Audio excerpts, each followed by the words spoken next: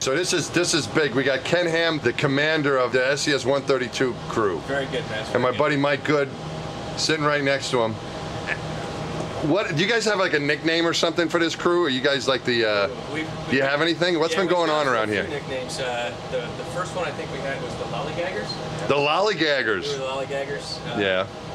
There's some other ones that we probably can't reveal to the public. We can edit this. It's okay. We can always edit it out. I'm not sure I can trust your editing skills. Catch me up. We're carrying up a Russian module, which is very interesting.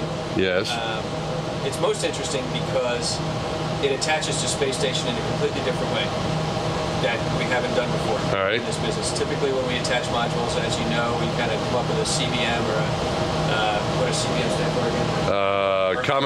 Common berthing mechanism. Which is the big ring. Yep, and you get attached stuff. That's the way the whole thing's put together, isn't it? That's right. So all the modules come together with that. Yep. However, this is mating to or berthing to the Russian side of the space station. So it has a completely different mechanism. And it uses the same mechanism that's still used in Progress use. All right. Which is Russian spaceships. Exactly. The Russian visiting vehicles to bring cargo and people back and forth to the space station. So this docking mechanism is meant for a free flyer, which has a little sort of a probe mechanism.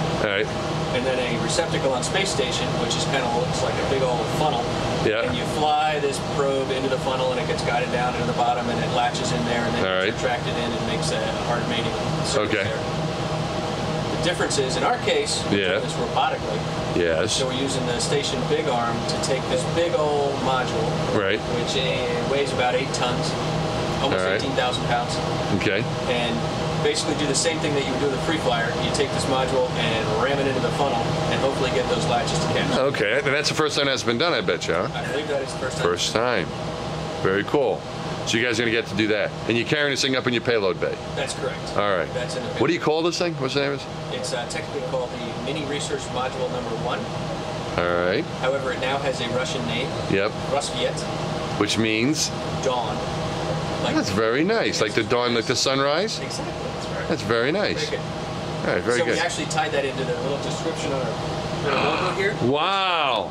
Which is, it means two things here. It kind of looks like the space shuttle flying off into the sunset because it is kind of marking the end of the space shuttle. It's the last flight of Atlantis. The last flight of Space Shuttle Atlantis. That's it. As of right now, it's scheduled to be the last flight of Atlantis, which is a big deal for everything. But also, it kind of looks like dawn. So you have the whole rust. Oh, like it's a. So our poet laureate, Garrett, on the crew, who developed the patch and the words that go in the back, tied it all together. So one of the things we got to do was go over to Russia to see it. So we went over to and had a little Russia visit. We went over to Energia in Moscow. And we got to go inside. This, and Energia is their aerospace company. Is that what that is? We actually got to climb inside of it, check it out, climb around the outside of it. And now it's since been shipped to Florida, so it's in Florida, ready to go, or getting ready to go, and we'll pack that in our payload bay, take it up with us, and then as Ken described, robotically connect it up to the rest of the station. But the neat thing about it was being able to go over to Russia. Oh, that is so cool. And so we did that trip as a crew, and that was a good time. You guys get to look around a little bit? Yeah, right. Moscow and all. For me, it was the first time I was ever in Russia. Have you been into? I've never been there. My first trip to Russia is right. So it was a fantastic adventure, so to say. It was an extremely valuable experience to go actually see this hardware and understand how it worked. The Russians were over the top accommodating, and the amount of training they supplied us on how their module works, to the point where they had an EVA. A simulated EVA guy, but an actual person inside one of their Orlan suits, showing us pressurized, showing us how to take the bolts off of systems we might have to do, which is it's pretty neat. So you have contingency spacewalks? Is that what you're describing? In the event that this probe on the end of the module can't retract, we could be in a situation where we can't put this module back into the payload to bring it home. So in that case, we have to go outside EVA and remove this whole mechanism off the end of it. Very, very, very unlikely, but of course we have to train. You know, that was one of the cool things about both you guys are military guys.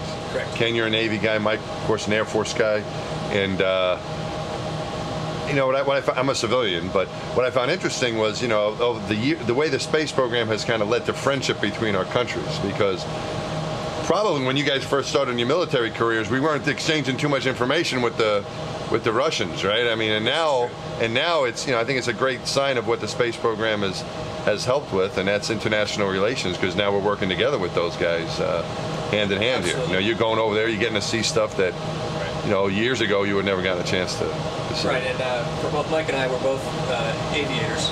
Yeah. In our early days in the military, we were quite literally trained and capable of delivering nuclear weapons to the old Soviet Union. Right.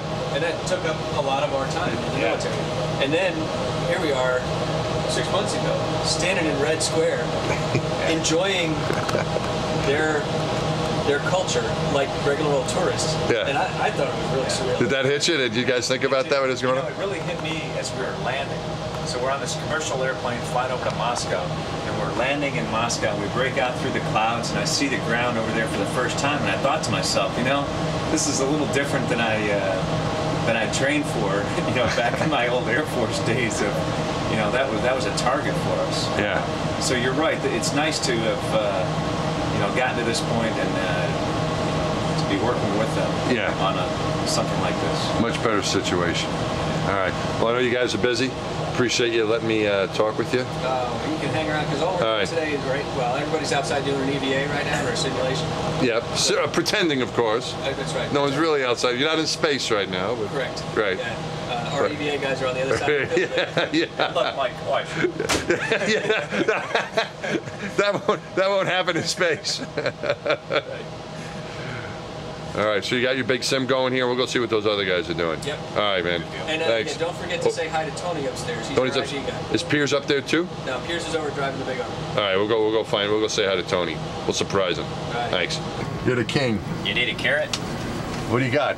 I got carrots. Yeah. And wheat thins. Sorry, 3 Bravo is done. I mean 3 Alpha. Sorry, 3 Alpha is done. Okay, 3 Alpha, I copy. And I've got glove inspection. And then, Steve, you understand why we can't break the torque on the dish, right? So you've been following this whole conversation? Yeah, they want to be able to bring it home, and as soon as I put turns on there, it can't. Okay, yeah, as long as it makes sense to you. So I got glove inspection, then I guess if you want to get in position to do the dish, we can push the rope and hope Garrett's suit is good. What's going on? Nobody panic. There's alarms going on up there, up there. Mike, what's going on up there? I have no idea. I'm eating scrambled eggs. What do you got? This is very exciting. Is that what you got, scrambled eggs? Yeah. They any good? Yeah, I love them. I love these things. You eating a lot of space food today? I'm going to try it. What's your favorite? Right now? Yeah. Scrambled eggs. Because it's warm. Yeah. It tastes pretty good, actually. Did you have breakfast this morning? Because already it's like lunchtime. Yeah, I know. We started right away. We were trying to get these guys dressed and out the door for the spacewalks. So this is the first time I've had to eat. So I had some coffee earlier, but now I'm having my breakfast. Oh, you're busy. I got to hurry up and eat my breakfast so I can have my lunch. I don't want to have lunch before breakfast. Do them in order, but they can all be at the same time. Yeah, isn't that what you tell me? That's what you, because you're so busy, you don't have time to get your meal going in earlier. I mean, you were one of the great eaters in space. I ate a lot. Yes, I actually gained weight in space. I eat pretty well on the ground too, though. It's like, But it takes practice. It does. It's not for everybody. People go, I'm going to eat a lot, and then they get a stomach ache and it's no good. It's not for everybody. Right. Yeah, you need to build up to that. Yeah. All right. Well, you're doing well there with the eggs. Thanks, Mike.